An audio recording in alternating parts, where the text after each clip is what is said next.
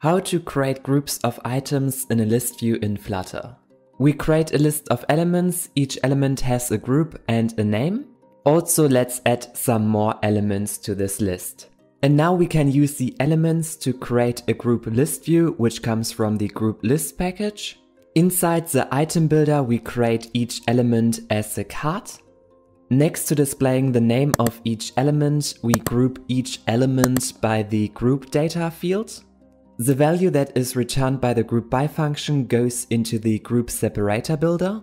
And lastly, we use this value to build the header for each group.